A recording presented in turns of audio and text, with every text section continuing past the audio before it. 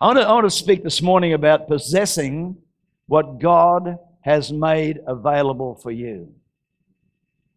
And really, I could never ever fathom or explain everything that God has for us. It's such a magnitude, but today I'm just going to share on some things that God's put on my heart. Possessing one of the things is your purpose. Why you're on planet Earth. You are not a mistake. You are a child of God, and there is a purpose and a plan for your life. There's something there that God wants to make available, and so that we can possess it is the vision that God has in your life. A vision of grandeur, whatever it might be. And another thing there is your victory. How many people know that God wants every one of us to live in victory? Victory, victory, victory. In 2 Peter 1 verse 3, it tells us that God has given us everything that pertains to life and to godliness. So God's not a withholder. God's not one there that just sort of gives a little bit out now and then. God has given us everything. Everybody say everything. Everything that pertains to life and to godliness. Now we are body, soul, and spirit. You can be so spiritually minded, you're no earthly good. We can just focus on one aspect, but God wants to focus on the whole body, the whole man, body, soul, and spirit. So God wants to bless you in every area of your life. He wants you to know His goodness. He wants you to know that He's good, what He does. So God wants to bless you in every area of life. In John 10, it tells us that we've got an enemy. And that enemy wants to come and to rob, to kill, and to destroy. But that same verse also says to us that we've got a Savior that wants to give us life and to give it to us more abundantly. And I believe that we've got to somehow or other program our mind to get to reprogram some of the negative thinking that gets inside us. The reason many people haven't possessed their inheritance, possessed what God has for you, what God wants you to have, what God has freely given to you, what is already yours. See, there's things there that are already ours that we haven't taken possession of. There's things there that God wants you to have that you have not even thought of, but God wants you to have them. I believe the reason that many of us don't receive or possess our inheritance is that we've been sitting beside the blockage, waiting for God to remove it. People are waiting for God to do something, but in reality, God is waiting for us to rise up. God is waiting for you to know who you are, and what's available to you, and what power is given to you, so that you will become not, don't misunderstand me here, just waiting on God, but becoming the church that God wants us to be, ruling and reigning with Him. Become joint heirs, whatever it might be. Joshua chapter 1, how about we have a look at that? Joshua chapter 1, amazing book, this book. It's got all the answers. And God, merrily, merrily, I say unto you, thus saith the Lord.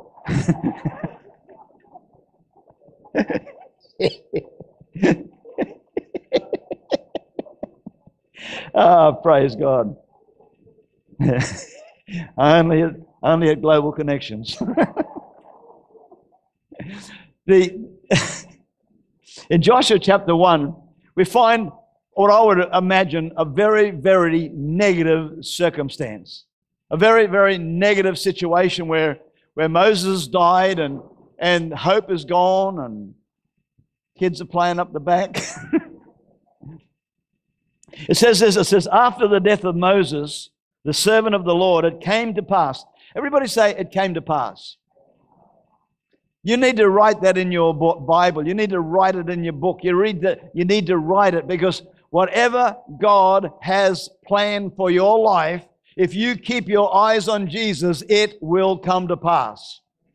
No matter how negative the circumstance is, no matter how grim it looks, no matter what's going on around about you, if you can keep your eyes focused on Him, if you're going to put your hand in His hand and allow you to walk you through, it will come to pass. I'm believing that God is going to move in an amazing way as He said He would. It doesn't matter what we see, the world circumstance, the world situation, what's going on here, what's going on there, all the negative things, the gay marriage, whatever else it might be, all these things. I want to tell you that God is God and it will come to pass. I'm going to have a church without spot or wrinkle. I'm going to have a church who knows the power of my name. I am going to have a church that's going to drive out the enemy. I'm going to have a church full of people who know who they are. We are not a bunch of freaks. We are not a bunch of religious turkeys. We are the church triumphant, ruling and reigning with Christ. Amen. We've got to get a grip of ourselves. We've got to shake ourselves. You've got to get rid of wrong thinking, wrong things in your mind. The church today, it doesn't know whether it's coming or going. But I want to tell you, God does. God does. God does. And He spoke to this man. And He spoke and He said, Moses, my servant, is dead. Now, therefore, arise, go over this Jordan, you and all this people, to the land which I am going to give them. The land which I'm giving to them. A land which, and I want to say this, friends, there's so much more for you and I to possess in the realm of the Spirit.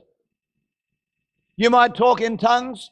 You might shakabundi every now and then and do a few things like that. But I want to tell you, that is only the entrance to the realm of the Spirit. There is so much more that God wants you and I to inherit. There's so much more that you and I can possess. And I want to be one of those ones that go in to possess it. Do you? Moses, my servant, is dead. Now therefore arise, go over this Jordan, you and all this people, to the land which I am given to you, the children of Israel. Every place that the sole of your foot will tread upon, I have given you.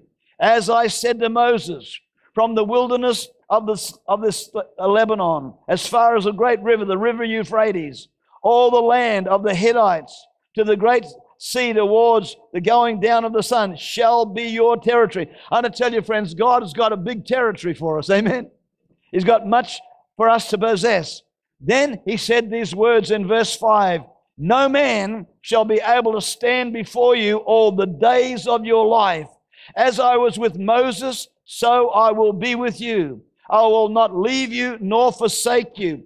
I want to say this, friends. I believe that this is an Old Testament prophecy or a vision or whatever it is of what was to come. And I believe today, if we hear the Spirit of the Lord, He would say to you, as I was with Jesus, so I will be with you. As I was with Moses, so I'll be with you. Moses, a type of Christ. Joshua, the church, going in to possess the inheritance, going to possess everything that was won for us, everything that God wanted us to have. As I was with Moses, as I was with Jesus, so I will be with you. And I will never, ever leave you or forsake you. If you're feeling forsaken today, friends, you've got to kick that lion devil out. And you've got to say, no, I am a child of God. God said He will never, ever leave me nor forsake me. God loves me, amen. I'm going to get rid of that lion spirit, amen. Because there's an enemy that wants to come to rob, to kill, and to destroy. But we've got one, hallelujah, that wants to come to give us life and to give it to us more abundant. Holy Ghost Spirit life. That's what we need today. No man shall be able to stand before you all the days of your life. Be strong and of good courage. For to this people you shall divide as an inheritance the land which I swore to their fathers to give. Only be strong and very courageous, that you may observe to do according to all the law. Friend, we've got to do according to everything that Jesus tells us. He's given us a voice. He's given us everything. My servant commanded you. Do not turn from it to the right hand or to the left, that you may prosper wherever you go. The book of the law shall not depart from your mouth, but you shall meditate in it day and night, that you may observe to do according to all that is written in it. For then somebody else will make your way prosperous. Then you will make your way prosperous. If you want to break through, friends, we've got to take heed of what this word says to us. We've got to take heed of what God is saying in this hour. We've got to listen to the prophetic voice. We've got to listen to that still small voice that's in your ear. You've got to listen to the word of God. You've got to hear what the Spirit is saying in this hour. It is not an hour to lay down. This is an hour to rise up. It's an hour to stand strong. It is a time to be strong and very, very, very courageous, because God wants you to have great success. God wants you to have victory. God wants you to overcome. God wants you to triumph over every enemy, every lie, everything that would come against you, because you are His kids and you are what He is going to use in this hour. God wants you to triumph, but you've got to be very, very strong. You've got to listen to what the Spirit of God is saying. You've got to do according to what the Word of God says. And it says, then you will make your way prosperous. Then you'll have great success. Joshua chapter 6, another extra verses here. This is what he says here in verse 6. Listen to this. Now Jericho was securely shut up because of the children of Israel. None went out and none came in. Here's a promise that God's given to a whole company of people. Joshua is the leader of this bunch of people. He's talking to Joshua, and he takes him over, and Joshua now stands before this great city, a walled city, a city that people lived in the walls. It wasn't a 6-inch Besser block wall. This was a massive wall. It was a wall they'd say that they ran chariots around. They had chariot races around the top. A massive thing. And he looks and he says, see, I have given you the city. In other words, I believe what he's saying is, see what I see. Don't see what you see. Friend, we've got to not see what our eyes see. No, we've got to see what the Spirit world says. Amen? We've got to see what God says. It says, see. And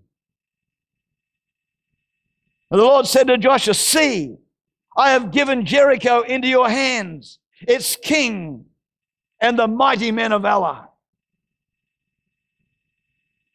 I'm not just talking about global connections here. Please don't misunderstand me. I believe there's only one church in the world. It's called the kingdom of God. So when I talk, I'm not talking about us. I'm talking about God raising up a mighty army. God raising up a church triumphant all over. Different people, different denominations, different, I don't care what it is, but I believe that God's going to raise up something amazing. But he says here, he said, I've given Jericho into your hands, its king, and the mighty men of valor. I want to tell you, friend, no weapon formed against you can prosper if you know who you are and where you stand. If you know God's plan for your life. If you don't know God's plan for your life, you'll be in trouble. Here is a thing there that looked impossible. Here's a city that is totally shut up. There's no way in. There's no way out. People are just not coming in or out. And he looks at it and says, see, I've given you the city. I've not only given you the city, I've given you its king, and I've also given you the mighty men of valor. I want to say what God's saying to us today and to the church universal, that there's no devil, there's no mighty men, there's no demonic force, there's no power on earth that is equal to what God has put inside of you. And God wants to give those things into your hand. There's nothing too hard for you.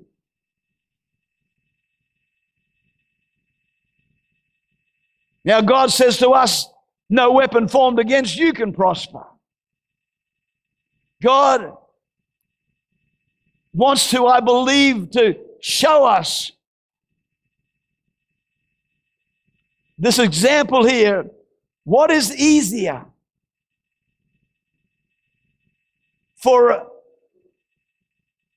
walled city to come crumbling down, or for you and I, filled with the Holy Spirit, to speak to a defeated devil and tell him to let go and get out? See, I want to. What's easier? I think it's easier to tell a devil that's already been defeated, because you see, we have promises from God as well. God gave Joshua a promise. He said, I've given the city to you. How many people believe that God could give the city of the Sunshine Coast to the church? How many people believe that? Come on. Can he do that? Is it too difficult? It's kings. But there's a lot of things trying to rule over this city today. Immorality, sport, glory to God. There's so many different things there that want to take the place of God. They're like kings. But God says, I'm going to put that king into your hand. And the mighty men of valor, I'll put them into your hand. Every demon force, every foul thing that's ever raised up, every unclean devil, God will put into our hands, and we're going to cast them out in the name of Jesus. Amen.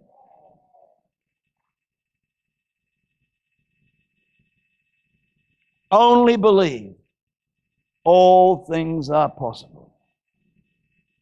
Only believe. You see, wrong thinking is the problem. Many Christians think they shouldn't encounter problems. Just going to tiptoe through the tulips with Tiny Tim. I'm born again now. Hallelujah. Wash in the blood. No weapon. Oh, and they backslide because they didn't think that should happen to them. They thought, I shouldn't have a problem. I'm a Christian. I shouldn't be tempted. The Bible says many. I hate this verse. Sorry, Lord. I shouldn't say that. I dislike it with great passion. Many are the afflictions of the righteous, but I like the end of it. But the Lord delivers us out of them all. You're going to have some things that will come against you because there's a hairy-legged devil that wants to rob, kill, and destroy. But praise God, we've got a Savior who wants to give us life and to give it to us more abundantly. Many Christians think they shouldn't encounter problems. You can't find a promise like that in the Bible. Isaiah 54:17 is very misunderstood. It says, no weapon formed against you shall prosper. Many read this scripture and think that no weapon will be formed against them. So when the enemy comes against them, they go down the gurgler. It does say this, it says this, that the weapon that's formed against you won't prosper. It says that you will prosper. Why? Because you're going to shout it down. Why? Because you're not going to tolerate it. We put up with too much as Christians. We've got this sort of, we've taken that scripture, turn the other cheek. Well, I'm not going to turn the other cheek to the devil. You've got to stand up and call him who he is. It said, I will make your way prosperous. When we don't go this way or go that way, but keep right down the center, believing God. God, if God be for me, who can be against me? Isaiah 55 verse 11, it says, so shall my word be that goes forth from my mouth. It shall not return to me void, but it shall accomplish what I please, and it shall prosper in the thing for which I sent it. Do you believe that today? God has given us this word, and He wants it to prosper. It's going to do it. It will come to pass if we can keep our eyes focused, if we can be courageous, if we can just continually trust God, if we can continually say what God says and not what your feelings say. I hear too many people destroying themselves by the words out of their mouth. I'll never make it. Well, that's a lie. God can do anything, and God will do anything. I believe that. Every word, it shall prosper in the things for which I sent it. Isaiah 54:17 says, no weapon formed against us shall prosper, and every tongue which rises against you in judgment, you shall condemn. When the enemy comes at you, you say, no way. No way. You are not going to put that on me. I've had things there that I don't understand. You see, the devil is the greatest disguise artist that's ever disguised. That doesn't make sense, but I know you know what I'm talking about. He dresses himself up. He doesn't look like the devil. If he looked like the devil, you wouldn't listen to him. But he might come up to you as a nice-looking person, and they walk up at you and they say, you said this. And I say, I didn't say that. You said that, and that was terrible. And you know, you hurt me greatly. And they go on and on and on. And before you know where you are, you're copping it all. Well, I want to tell you, friends, no more. I don't care how it gets dressed up. I don't care what. I got to know what I know. And if that is not in my heart, I know I never said it. Because if it's not in my heart, it won't come out of my mouth. And if somebody says I said it, I say I didn't say it, and I'm not going to cop it. I'm not going to take it on board. Too many people get themselves all basted in hurts from people. And really it's the devil in sheep's clothing, coming to rob, to kill, and destroy, to pull you down, to smash something inside you, get you down in the mully grubs, get you down in depression, get you down hurting. I want to tell you, friends, that too much of the church is in depression. There's an answer for depression. Rise up. Rise up, you people of power. Rise up and declare what God says about it. Who shall declare it? No weapon formed against us shall prosper. And every tongue which rises against you in judgment, you shall condemn. This is the heritage of the servants of the Lord, and their righteousness is from me, saith the Lord. Amen. This is what God says. Let's look at three things which we need to know in order for us to possess all that God has for us. These are just a few. Who's going to condemn the weapons formed against us? This is your opportunity. Who's going to condemn the words spoken against you? It's not a trick question. The answer is we are. Now, listen, just cut the tape so it sounds a little better. Who's going to condemn the weapons formed against us? Yeah. Oh, praise God. Amen. Oh, this is a church. Oh, they know where they're going. Yeah. Oh, you got a crazy pastor. Some people are saying, well, why don't you leave?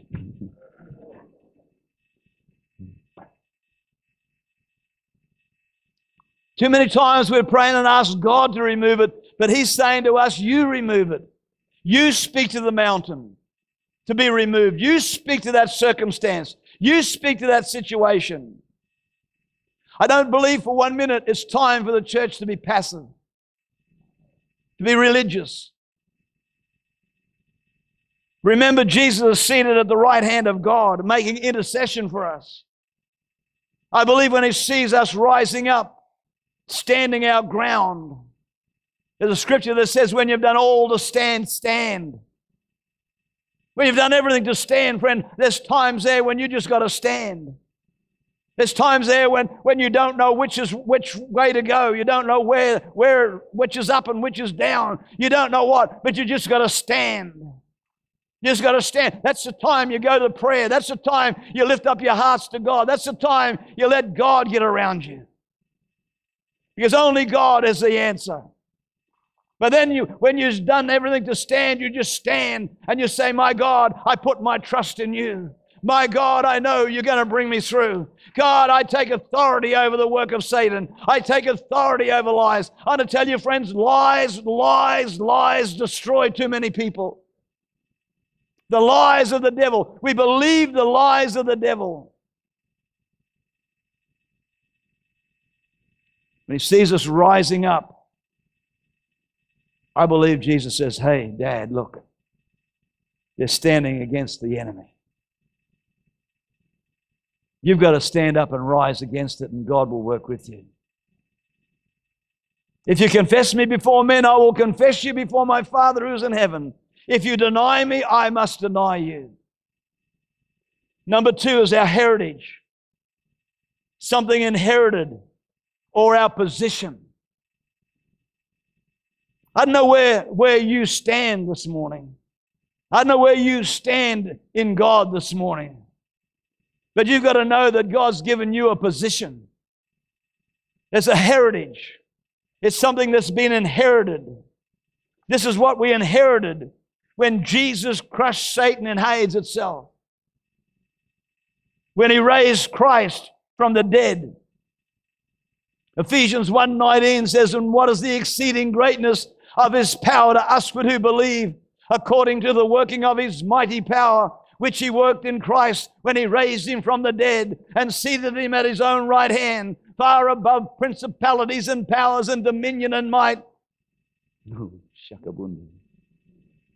Not only in this age, but in that which is to come.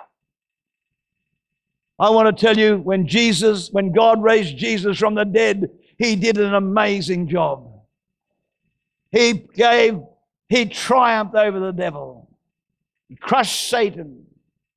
This is our position, seated in heavenly places, far above principalities and powers. When you invited Jesus into your heart, this position became yours. So simple, so very, very simple. Righteousness. Righteousness. Our righteousness is from the Lord himself. Again, when you receive Jesus Christ into your heart, you received his righteousness. You became righteous. You became born again. Became yours. You can't earn righteousness. You don't deserve righteousness. It's a gift from God himself. I don't know about you, but that's worth lifting up your hands and saying, thank you, Jesus. Thank you, Jesus. When David stood against the Goliath, when some of us are going to stand before Goliaths, some of us will stand against opposition. We'll stand against stuff that the enemy would try to throw at you, to stop you. But when David stood before the Goliath, his strength wasn't in his own ability with a slingshot. He knew that no weapon formed against him could prosper. He knew he could prevail over the devil. And if there's nothing else you take away from this meeting this morning, I pray that whatever happens, whatever comes against you, you know today that whatever would come against you, you can prevail over it. Whatever the enemy throws at you, you can prevail over it. And you will win if you do not lose heart. Every tongue that rises against us in judgment, we're to condemn. And here is young David standing before a Goliath. Something on the inside of him was rising up. He knew that there was something there. It was a battle that was going on in the realm of the Spirit. He knew that this enemy was coming out to defy the armies of the living God.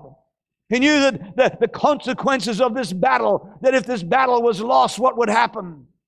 It would be exactly the opposite to what God intended. He wanted to give them the city. He wanted to give the children of Israel the king. He wanted to give the children of Israel all the mighty men of valor. And here is young David standing there. And the Goliath comes to him and says, "Am I a dog?" Trying to belittle him, trying to put him down. That you would come to me with sticks. And the Philistine cursed David by his gods. Then David said, "You come to me with a sword and with a spear and a javelin. Oh, kashaka bundi. But I come to you in the name of the Lord of hosts." See, you can do this, friend. There's something comes against you. Don't wimp away from it. Don't run from it. Stand like David did. Run towards it. Say, "You might come to me with a spear and with a javelin and with all that stuff and all that. But I want to tell you, greater is He who's in me than he that's in you." Hallelujah. And I'm going to lop your head off, you big foul. Whoop, whoop.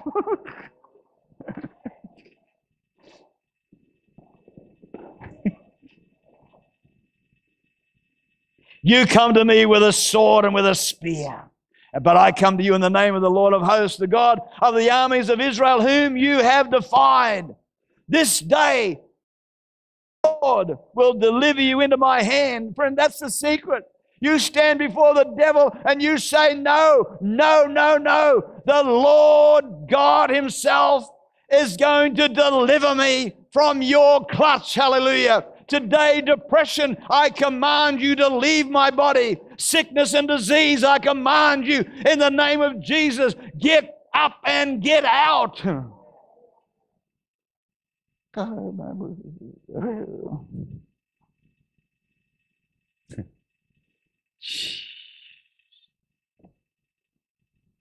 This day the Lord will deliver you into my hand.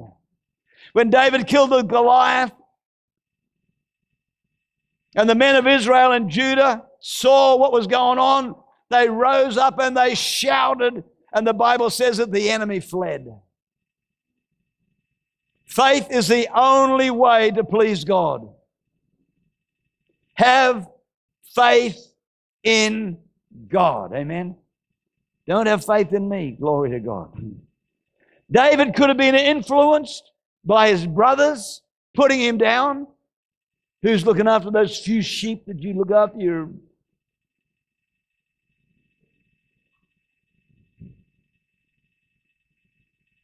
The king put him down, saying, "You can't fight him." Or he could be moved by the confidence that if God be for me, who can be against me? We are not victims. We are overcomers. We are victorious, ruling and reigning with our Christ. What do you need to take back from the enemy? I've just written something here that might stir a few things. God is not interested in our philosophy.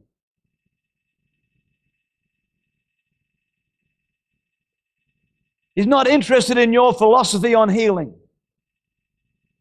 He knows.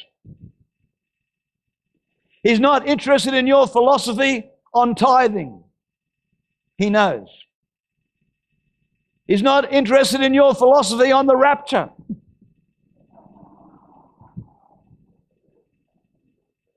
He knows. And guess what? He's the only one that does. Even Jesus said that. And I haven't had a real big look, but I don't think I've ever seen the word rapture in the Bible. You know what? He's not interested in the philosophy of our excuses. Brother, you got no idea. Don't talk to him like that. He says, your prayers weary me. He's not interested on this or that. But this is that spoken by the prophet Joel. This is that. I don't know the next verse. Or whatever distraction Satan wants to cause, God is only interested in the kingdom. He's only interested in His people, His church, and is very, very interested in the truth. Friend, I don't know today what you face, but all I know is we can face tomorrow. All I know is that there's got to come a rising up. All I know is that there's got to come a shaking and a stirring. There's got to come that passion that God can stir on the inside of us. I've spoken a lot of things this morning. We've got plenty of time.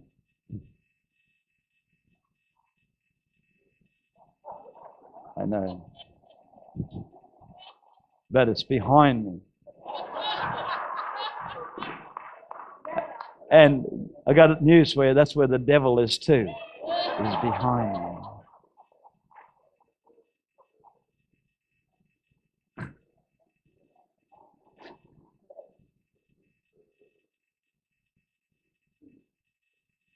But I believe that God wants to set people free. And sometimes when we come to church, we put on our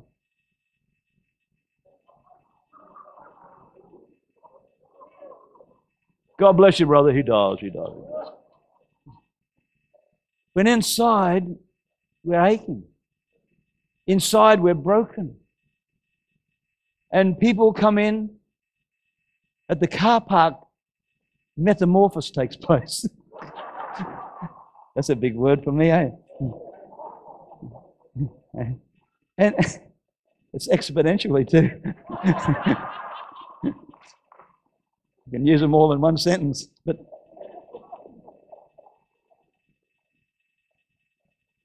you know what I'm talking about. Who knows? Was that a yes? And we just, we come in, oh yes, brother, hallelujah, yes, Lord.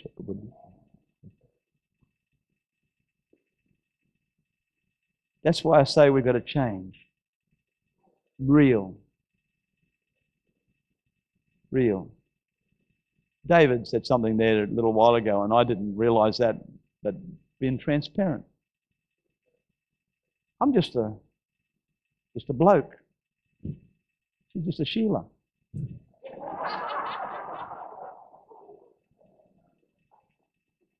Fancy one. We met, she was 14, I was 15. Dear Jesus. 2 accidents looking for a place to happen. Somewhere to crash. But we need to be transparent before God. We need to be able to come before Him. So I'm going to ask you to stand this morning. I'm going to ask you to just pour out your heart. How many people catch my drift this morning? How many people know what I'm talking about here today? How many people need to respond to God though? Right? Why don't you do that? Why don't you be transparent this morning and say, I need areas in my life. I'm shy. I'm this, I'm that. God's not interested in your excuses. He's interested in you. Did we find it? Somebody found it. Anyhow, before we do that, before we even have any music, if you really feel God speaking to you this morning about breaking something that needs to be broken so that you can go into your destiny, so you can go into your purpose, so you can go into the vision, whatever it might be, your inherit, whatever God's got for you, if you know there's something in the background there that keeps hitting you, keeps plaguing you, keeps popping up, you push it down but it keeps popping up, I want you to today say, I'm going to shout that thing down. I'm going to tell that thing today. You don't have to shout loud. You just got to tell it to get out. Yes. So I want to just help you this morning. So if you like that, before we play any music, would you step out of your seat? Would you come right now? If you're serious, you'll do that. If you're not, we'll go home and have a cup of coffee.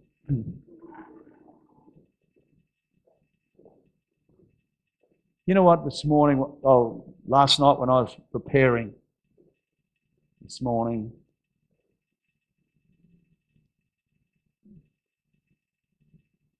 our eye gate is one of our major problems. And we see too much through our eye gate that has a solution has a, one of them.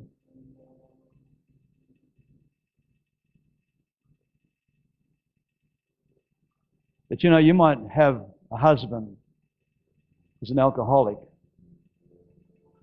and you come home and you find him in the lounge chair.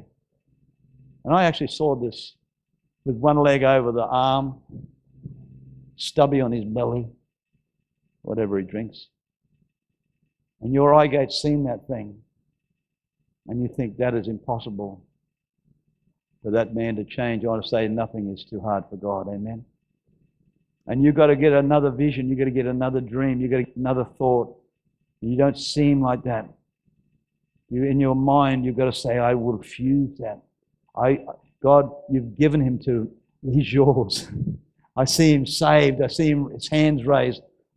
It may be some other situation. You might be sitting there with a pile of bills in front of you, and you think, yeah, there's no way of escape. How can I escape this? And it's just piling up, and your eye gate sees that, and you think it's impossible. I want to say nothing is too hard for God. You might be going through a situation that is nothing too difficult for God.